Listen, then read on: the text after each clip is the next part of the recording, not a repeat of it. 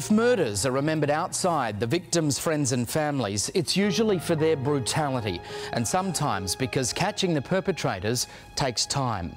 But a daytime street killing by ordinary thugs in Sydney stands out mainly because of its long-term impact on the lives of millions. The senseless slaying of world-famous heart transplant surgeon Dr. Victor Chang was nothing short of a major tragedy for Australia. But out of that deep well of sadness, there grew a determination that his pioneering work would continue, advancing mankind's medical knowledge as well as giving precious hope to heart disease victims across the globe. In the late 1980s, Asian crime gangs are establishing a foothold in Australia's major cities. A special police task force is set up to target them as well as win the confidence of the local community by breaking down the culture of fear and intimidation. But within months of the task force being established, the dumb brutality of the Asian gangs is made all too apparent when Dr. Chang is gunned down.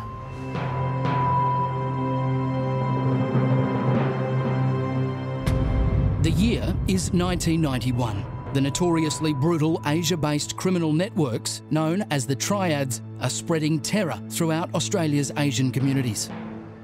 The Triads show no mercy. Their stock in trade is extortion, robbery, torture and murder. Police, up against the secretive nature of some Asian cultures, are making little headway. New South Wales Detective Inspector Jim Council is assigned to target the gangs. They have very scant regard for the law, and because of their their attitude towards law enforcement, and perhaps the lack of our knowledge at that time by the New South Wales Police, they were able to be a little more successful than perhaps they are today. On the 8th of March of that year, we formed Task Force Oak. Now that was to investigate organised Asian crime such as intimidation, prostitution, extortion. Detective Sergeant Ron Smith is a senior member of the Task Force Team Oak. And the idea was to form closer liaisons with the Asian community and get their trust, the community's trust, and to carry out in-depth investigations into this whole aspect of crime within New South Wales. But it wasn't confined to Sydney, it was also Melbourne. Melbourne had their own Asian task force down there, and so did other states were raising concerns so far as that type of crime was concerned. Sydney's St Vincent's Hospital is a world leader in cardiothoracic surgery, including life-saving heart transplants. Hundreds of patients receive groundbreaking treatment from Dr. Chang and his team. Born in Shanghai, China, Victor Chang makes up his mind to be a doctor after his beloved mother dies of cancer when he's just 12. At 15, Victor is sent to the Christian Brothers School at Lewisham in the inner western suburbs of Sydney. He's a gifted student. He goes on to the University of New South Wales and graduates as a Bachelor of Surgery. In 1972, he joins the cardiac unit at St Vincent's Hospital, where he refines the art of heart surgery and works tirelessly to develop artificial heart valves and other life-saving technology. Patients find his cheerful, no-nonsense manner encouraging. They call him by his first name and think of him as a friend. He is also a great ambassador for Australia. He travels extensively throughout Southeast Asia and China, sharing his knowledge with medical professionals in the region. In 1984, the doctor establishes the first national heart transplant unit at St Vincent's. And later that year, he takes on a case that will make him famous in Australia and catapult him into the international spotlight. A 14-year-old schoolgirl, Fiona Coote, is gravely ill with heart disease.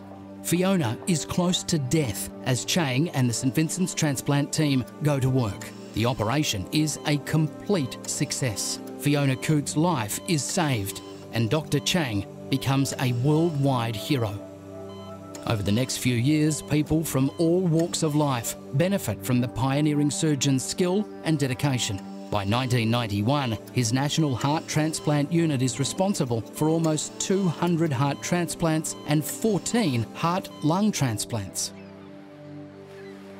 Dr. Chang buys a house in the beautiful beachside suburb of Clontarf. He's a creature of habit. He leaves home to go to work at the same time each morning, and he always follows the same route.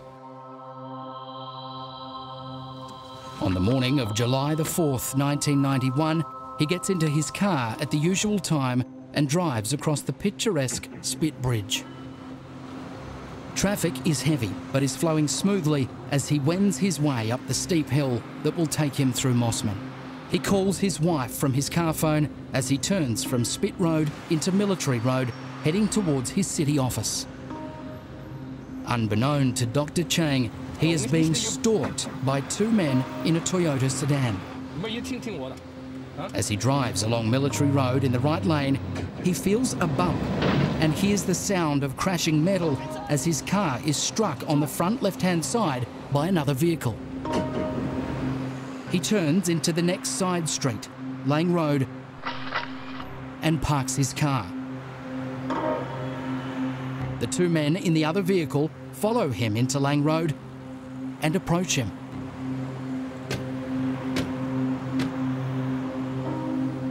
A long argument ensues, and the men argue for several minutes.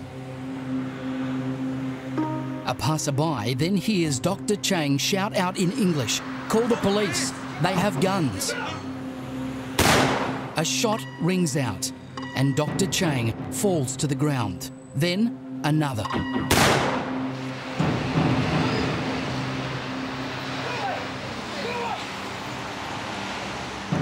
Victor Chang, the King of Hearts, the miracle worker, is dead.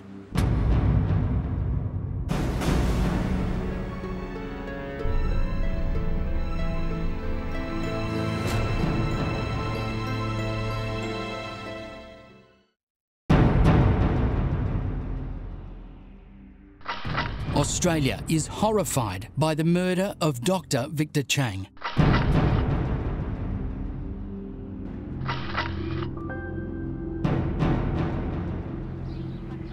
Grief is mixed with disbelief and outrage that such a great man could be so cruelly and senselessly cut down. Former New South Wales Premier Neville Wran, a close friend of Victor's, is devastated by news of his murder. I'm more than devastated. I was absolutely thunderstruck. I could not believe that a genius of his quality could be struck down by a couple of gangsters in the streets of Sydney. It lived with me for more than months, for years afterwards. Detective Sergeant Dennis O'Toole, who's played a key role in solving the so-called granny murders just months earlier, is called to the crime scene. I don't think I was prepared for the actual scene when I got there, and I suppose it's something that it shocked most people with Dr. Chang. He was such a prominent, well-known person in the community. Even people that didn't know him personally, I think, were just outraged and shocked that something like this could happen to such a high-profile person. The assistance of the scientific was sought, of course, and they're always have priority as far as investigating the initial stages of a crime scene. And we began to collect evidence and interview witnesses. There were a number of witnesses. In fact, there was a gentleman walking to work past the scene at the time of the shooting, and he had been threatened by the offender with the firearm. When the murderer points his gun at him, the passerby puts his hands in the air and shouts, "It's got nothing to do with me," and flees to safety. It's a miracle that he escapes with his life. He and other witnesses describe Dr. Chang's assailants as being of Asian appearance. Detective Sergeant Ron Smith of Task Force Oak is monitoring police radio as a normal part of his duties. I spoke with Jim Council, and as a result of that I led a team of investigators to Mossman, to the location where we found that Dr Victor Chang had in fact been shot dead during an incident there at Mossman, and an aborted robbery attempt by two Asian males, persons described as being Asian males, who had subsequently fled the scene. Almost immediately, a vital clue is discovered. The crime scene had been left intact, and one of the objects that were located, or was located at the crime scene, was a wallet. And that wallet contained airline tickets and an identification certificate, a Malaysian identification certificate, which I believe is about 20 years old at that stage. However, it certainly did identify a person. That wallet was something that caused quite a bit of concern, as it were, bearing in mind that it's not often that you get that type of evidence left at a crime scene. And we were faced with a number of scenarios, the possibility of it being a setup, the possibility of a red herring, and of course the possibility that it was genuine and that person was involved somehow in this matter. Detective Inspector Mike Hagan is a senior investigator based at Chatswood Police Station. The finding of the wallet as a piece of forensic evidence at a crime scene was most outstanding from this point of view, that it's quite unique that a person who commits a crime would actually drop or leave their wallet at a crime scene, but it happened in this case.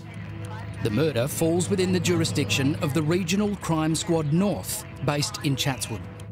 But because the victim was of Asian background, and because our initial evidence from eyewitness were that the two offenders were of similar Asian appearance, at that stage Task Force Oak was well established and had been very highly successful in a lot of Asian crime investigation. A decision was made, and it was a very good decision was made, to combine Task Force Oak with the Region Crime Squad at Chatswood to make a combined force of investigators.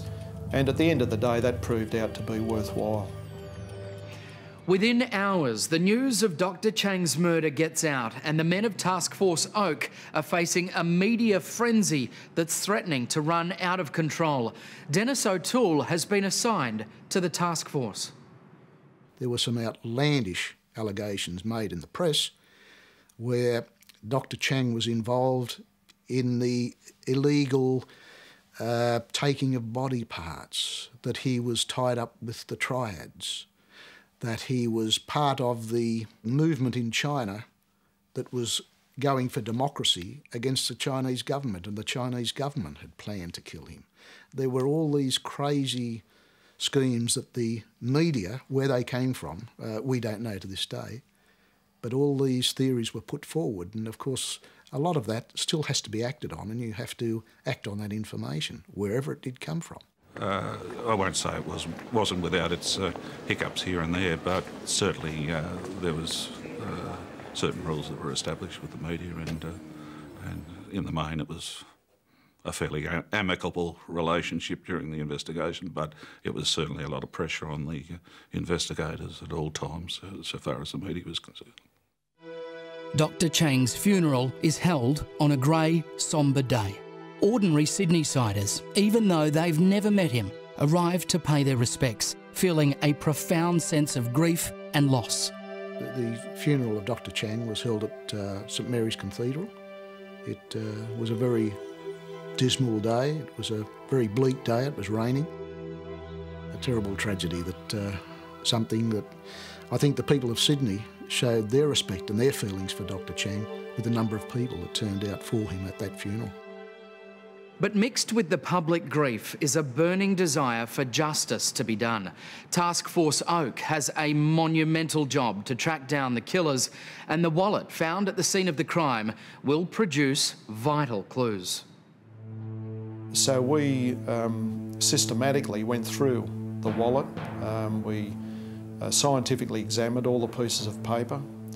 It was all forensically examined, we photocopied it, and from that we started commencing inquiries on all the addresses. And in that wallet there was numerous names, numerous telephone numbers, numerous addresses of contacts in Melbourne, all relating to Melbourne.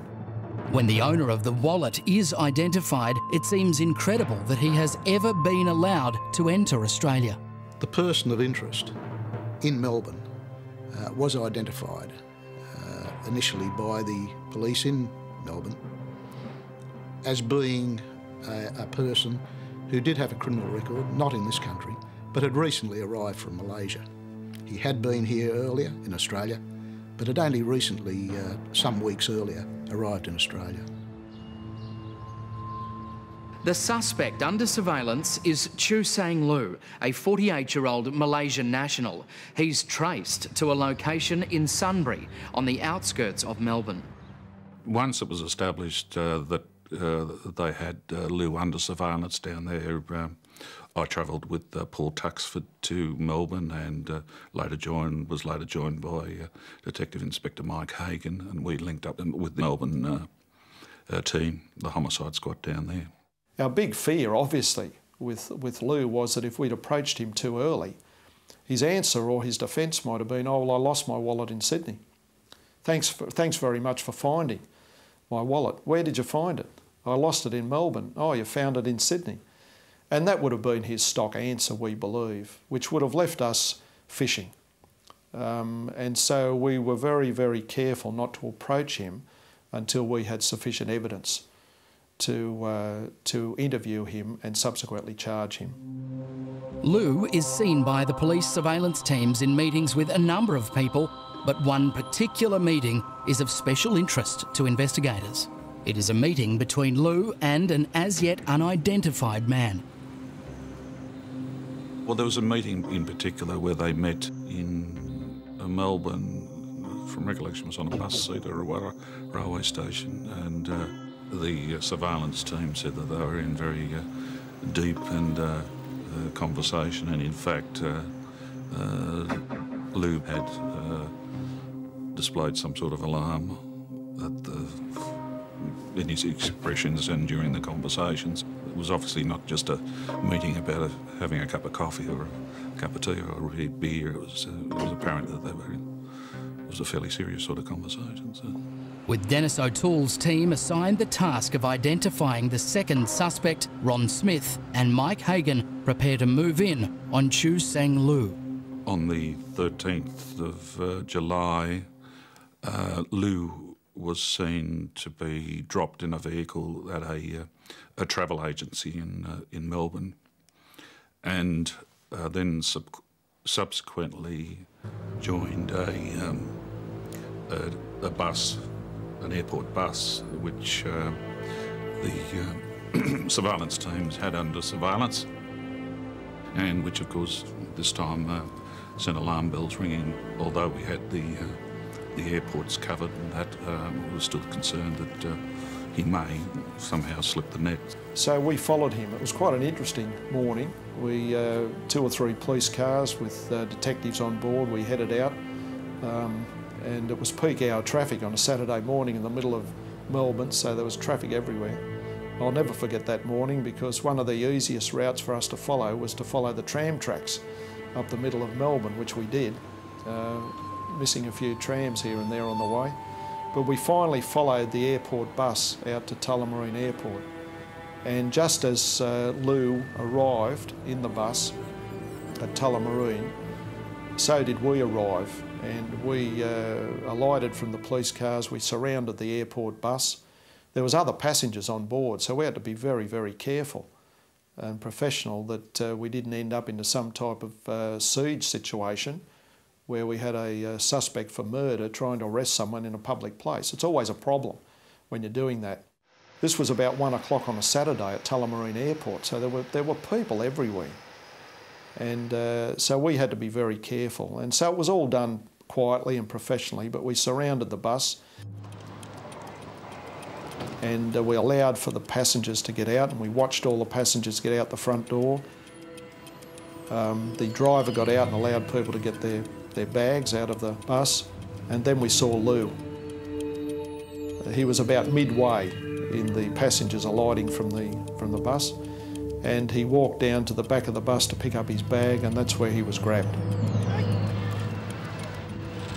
And there was an absolute look of surprise on his face. The fact that it was so close for him. Another 20 or 30 metres and he would have been inside Tullamarine Airport, and he may have been past the state line, gone into the federal area and been on board a plane. Lou is interviewed at the investigation complex in St Kilda. Lou made no admissions to the offence, which was something we always thought may occur. He stated that he'd lost his wallet shortly after his arrival in Australia back in January of that year. We took him through each item that was contained in the wallet, and he agreed that these items were his, and included in the wallet was a lottery ticket or a lotto ticket which had been purchased in Melbourne in June of that year. He had originally said that he'd lost his wallet back in February that year. Now, when shown the lotto ticket, he agreed that it was his lotto ticket and they were his numbers on the lotto ticket. So he didn't pick up at that stage what he'd actually said, but it became a significant part of our brief so far as blowing out his story of the wallet having been stolen, so we knew we were on the right track. Chu Sang Lu is charged with the murder of Dr Victor Chang, but the second suspect, not yet identified by name, will be much harder to track down. In fact, he's already slipped out of Australia.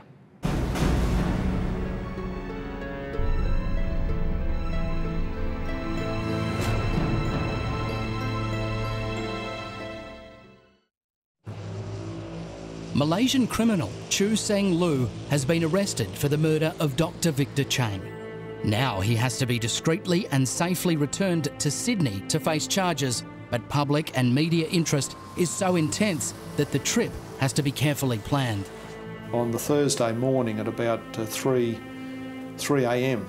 in the morning, our team went to the City Watch House and we took possession of Lou. He was placed in our cars and we drove him from Melbourne back to Sydney. It took about 10 to 12 hours, but it was a very secure, it was a safe trip, and as far as I'm aware, to this day the media were not aware of us leaving Melbourne at that particular time. And I remember that about halfway, I can't remember exactly where, but about halfway up between Melbourne and Albury, we had to stop for a comfort break. And it was pitch black, and he indicated that he needed a comfort break, so we stopped and we let him out of the car, and I suspect that he was very, very apprehensive about getting out of that car. And I don't know what was going through his mind. One can only presume what might have been going through his mind, but he was obviously very, very apprehensive. We arrived back at Sydney Police Centre. I think from memory it was round about 1 o'clock in the afternoon, 1 or 2 o'clock in the afternoon. And he was charged then with murder at the Sydney Police Centre and was placed in the cells there where he stayed for a couple of days. Lou is remanded to appear for committal proceedings. Meanwhile, the second suspect, the unidentified man seen in meetings with Lou, has flown out of Australia, presumably to Malaysia. Well, he got out of the country because we hadn't been in a position to identify him at that particular point in time. So he left Australia as a free agent. On July the 15th, the fugitive is identified as Philip Lim, a 32-year-old Malaysian. Lim has permanent Australian residency and has been working in a Melbourne restaurant. A warrant is issued for his arrest. Following the arrest of Chen Sang Lu, the identity of the second person was established. However, we had missed him by approximately 24 hours before we actually did have his name. And he had arrived in Malaysia We immediately contacted the Royal Malaysia Police, and attempts were set in place from that moment to try and locate and apprehend Lim. Superintendent Takbir Nazir Mud of the Royal Malaysian Police Force is already aware of the case. Well, as far as that case is concerned, I first read about the incident in the newspaper, and then as soon as that happened, we had some communication or some requests made by the New South Wales Police to the Royal Malaysian Police for assistance to try to locate a personality whom they believe have absconded from Australia and may have returned to Malaysia. He is said to be a Malaysian. Task Force Oak detectives are dispatched to Kuala Lumpur to join local police in tracking Lim down. Upon our arrival in Kuala Lumpur, we had a meeting with the Commissioner of the Royal Malaysia Police, where the resources of the entire police force were placed at our disposal. And all I can say is that that was the credence and the importance that the police in Malaysia and the Malaysian government placed on this investigation. I think it will be our duty to try, as a policeman, to try to apprehend and indicate or to show to Australia that we will give whatever necessary cooperation needed in trying to combat any form of crime or any international crime that may happen, be it a Malaysian or Australian, it doesn't matter. A crime is a crime. It can happen anywhere, and we'll be there to basically cooperate with any country, for that matter, to try to apprehend them.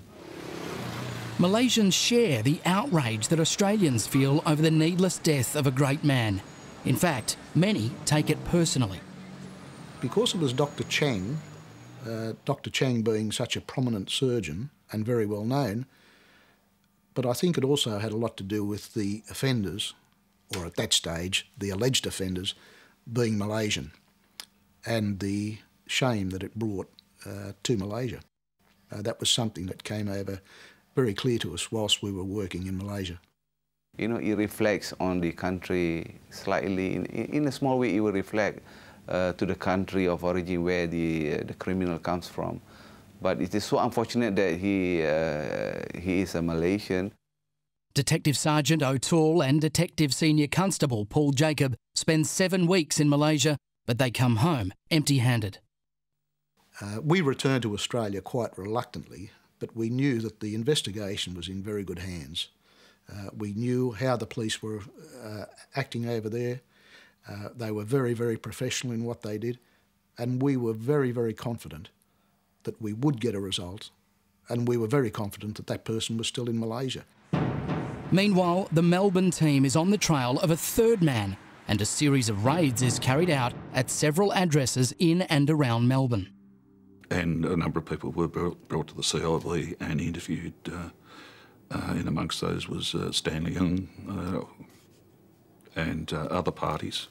And from that we were able to gather information which started to put together the picture so far as what had taken place. A Toyota sedan is found that matches the description of the vehicle that collided with Dr. Chang's car. It is owned by Stanley Nyung. This vehicle had damage to it which was consistent to having collided with Dr. Chang's vehicle, although it had personalised plates on it, and it was subsequently established that at the time of the actual offence that there were stolen plates on the vehicle, which were, as we understand, discarded at Crow's Nest. But we took possession of this vehicle, and checks were made through various indices, and there was a parking ticket located in one of the premises down there, along with other items, including some .32 caliber cartridges. The parking ticket had been issued in Sydney shortly before the murder. Damage to the car dovetails exactly with the damage to Dr. Chang's car. Police also discover that the second murder suspect, Philip Lim, drove the Toyota to Sydney, and that he was booked for speeding on the way. This is crucial evidence. It places Lim, the car, and almost certainly the car's owner, Stanley Nyung, in Sydney on or about the time of the murder. It became apparent that Ng had been with the other two at some stage, although not at the time of the actual offence, but had been present with them when they were preparing to carry out this robbery. And in fact, he was subsequently interviewed, and made admissions to that effect. Stanley Nung is given immunity from prosecution after he agrees to become a witness for the Crown. His inside knowledge of the conspiracy that led to Dr. Chang's death will prove to be critical. As it turned out, it proved to be pretty close to the truth, and it simply was that these people had come to Australia with the specific purpose of making some money by holding somebody to ransom, a prominent person to ransom, making some money and returning to Malaysia. It was really a get-rich-quick scheme, and they didn't think of the consequences that it would have for all these people. In November, 4 months after Dr. Chang's murder, the final piece of the puzzle falls into place. Philip Lim, the man suspected of murdering Dr. Chang along with Chu Sang Lu, is finally tracked down and arrested in Malaysia. The arrest was made by the Malaysian police after lengthy and protracted surveillance operations. A number of his associates had been placed under surveillance, and a number of premises where he was known to frequent were also placed under surveillance by the Malaysia police. Police have identified credit card transactions made by Lim at this shopping mall, proving that he is still in Malaysia. But it is surveillance of Lim's girlfriend, Kitty Yao Kit Lay, an exotic dancer, that finally leads police to the suspect. You know, we were basically going all out for her because it was a bit impossible to locate the suspect without going through her, because we have tried raiding several places here, and he was nowhere to be seen.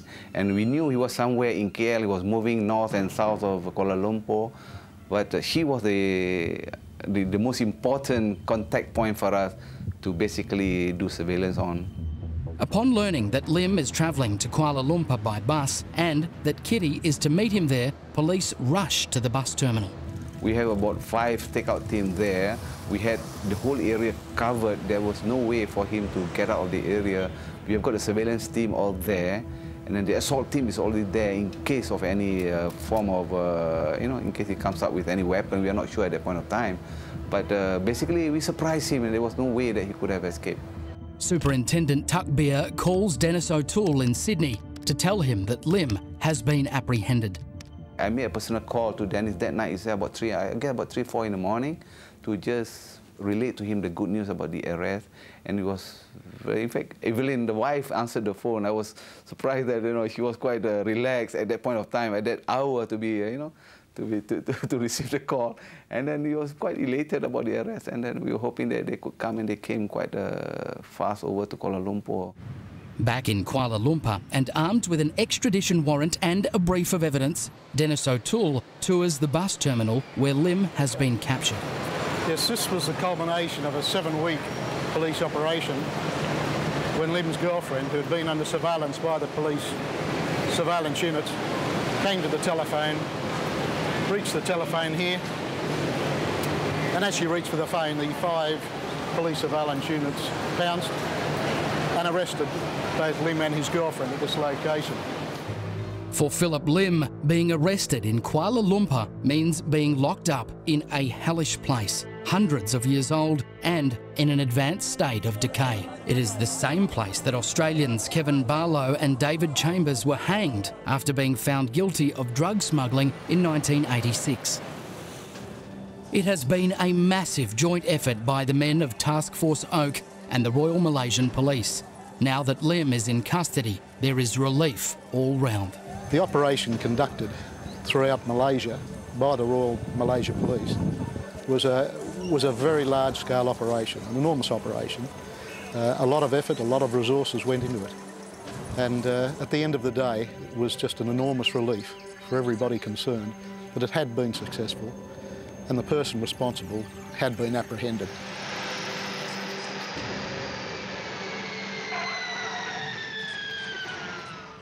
Philip Lim is brought back to Australia to stand trial, along with Chu Sang Lu. But before the trials begin, the gunman Lu will spring another surprise.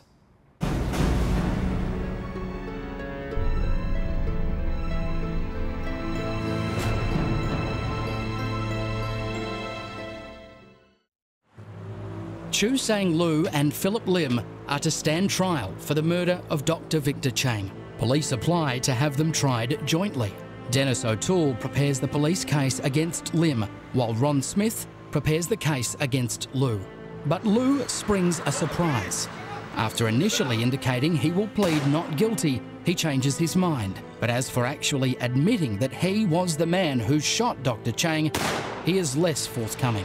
And even then, he never made a formal interview saying, yes, I actually shoot him. It was from his plea of guilty and the evidence that we had at hand, the evidence of Lim and the descriptions of the parties seen at the scene, sort of thing, that we're fairly convinced that he was the offender. Philip Lim stands trial. Mark Tedeschi, QC, is the Crown prosecutor.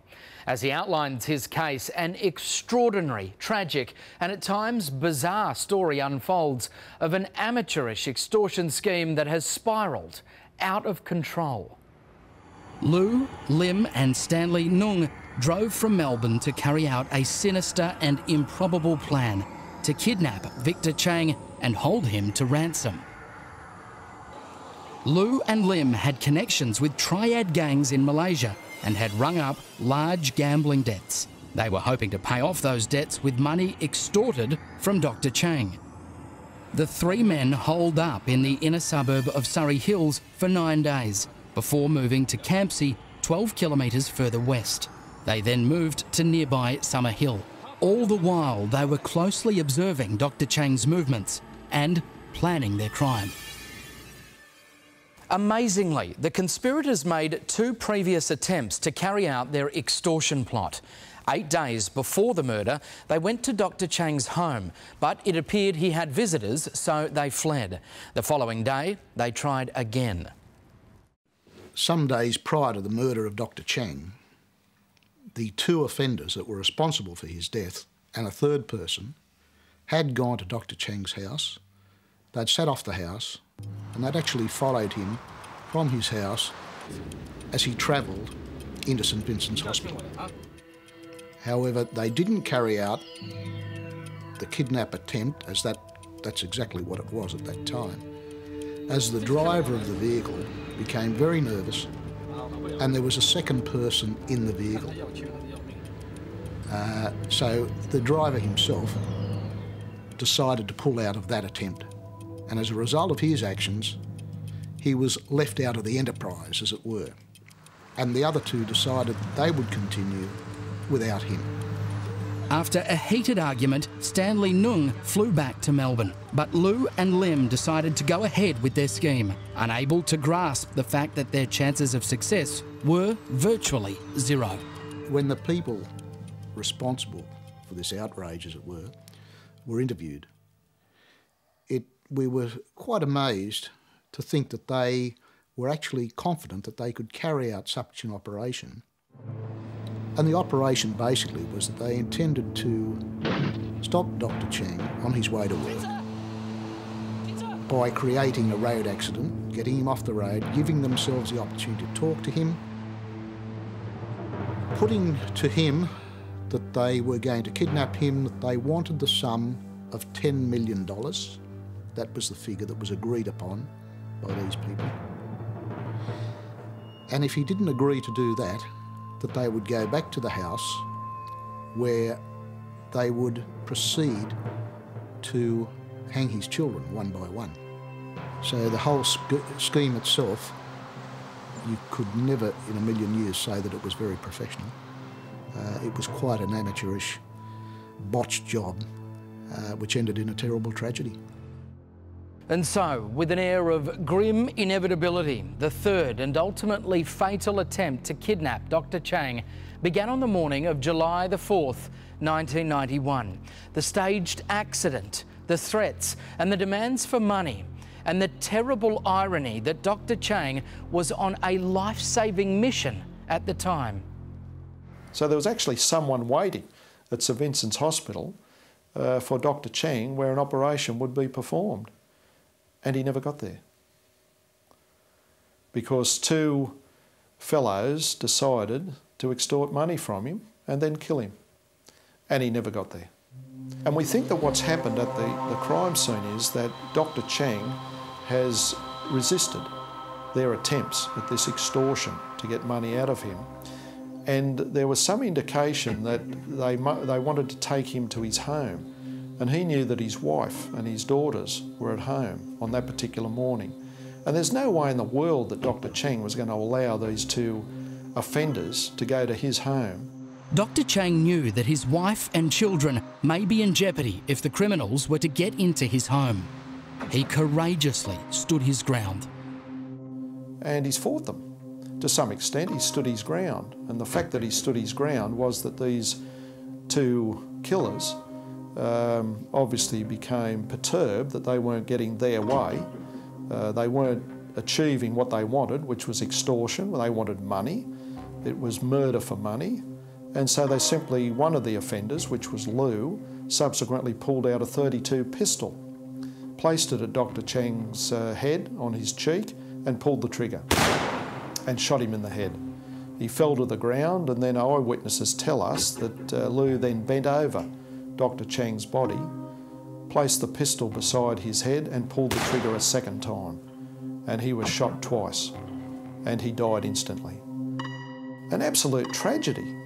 The first shot that was fired by Cheng Sing Lou struck Dr. Chang in the cheek, and the bullet travelled under the skin and exited just behind the right ear. Did not fracture the skull, didn't damage his skull in any way, and basically it caused him to be knocked out. There was no other evidence that would suggest that he would have had any ill effects whatsoever from that shot. Unfortunately, he fell to the roadway, and whilst lying on the roadway, Lou fired a second shot into Dr. Chang, and that was the fatal shot. The first shot, no damage. He would have literally come to and got up and walked away. And that was the evidence from the government pathologist. Philip Lim is found guilty of the murder of Dr. Victor Chang and sentenced to 24 years. Chu Sang Lu has already pleaded guilty and avoided trial. His sentence, 26 years in prison.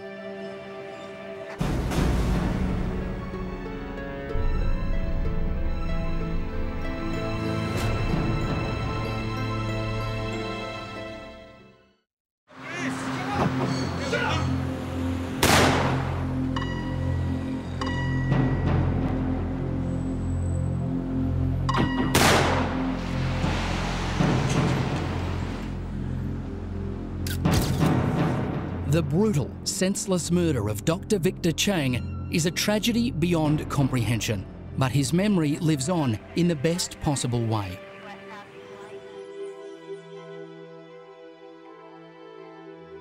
On November the 23rd, 1993, the Victor Chang Cardiac Research Institute is opened after more than $8 million is donated by the federal government, prominent business people and the general public.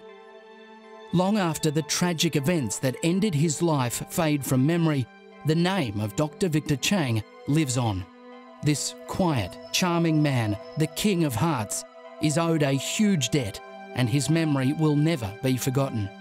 For the men of Task Force Oak, it has been an outstanding investigation with justice duly done. But they are also left with a clear sense of what a tragedy it has been to lose a man like Victor Chang. This tragedy happened. We can't get around that. But the way that the actual investigation was carried out, I believe was an outstanding investigation by all the people involved in that.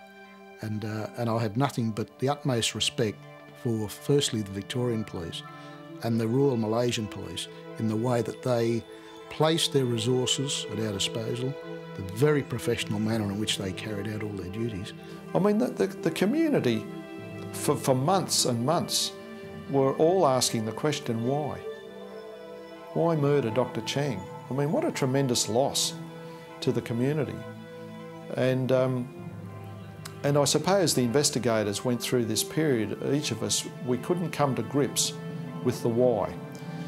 I mean, in terms of the factual legality of the why, we had established that the motive was greed and it was extortion and it was a premeditated and he was actually killed.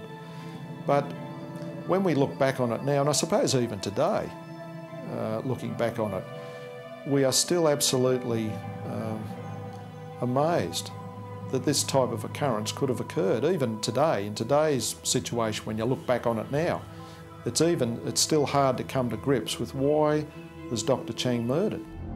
Philip Choon T. Lim is released and deported to Malaysia in 2010 after spending 18 years in jail.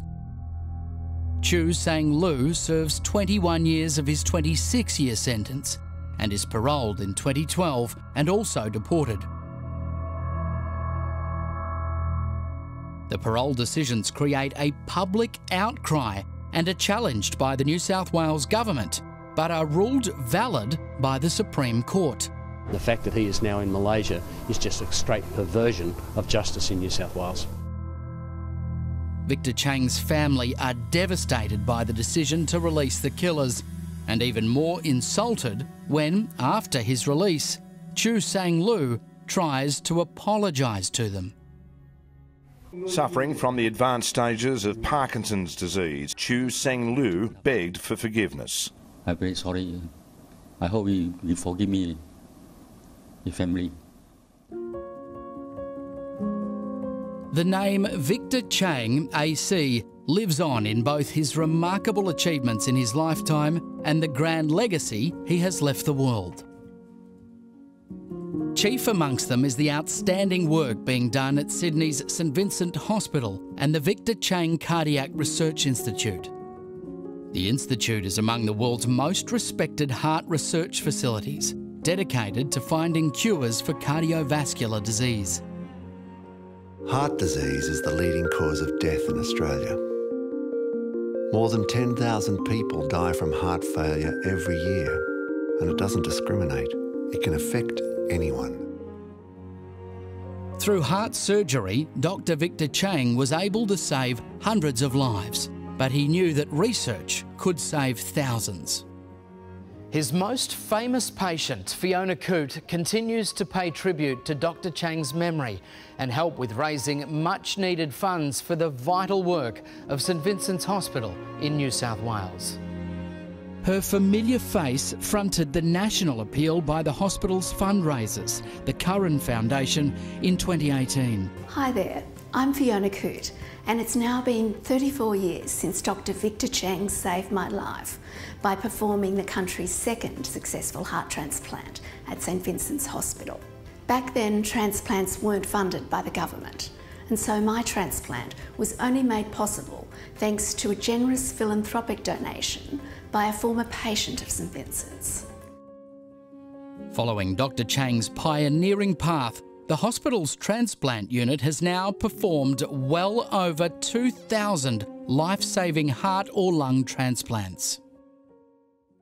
Dr. Victor Chang will always be remembered as a man who cherished life. In one of his last public interviews, Dr. Chang gave a rare insight into the reasons he dedicated his life to the saving of others, and in doing so, perhaps tragically, he reflected on his own vulnerability. Life is not permanent for them, nor is it permanent for you and I.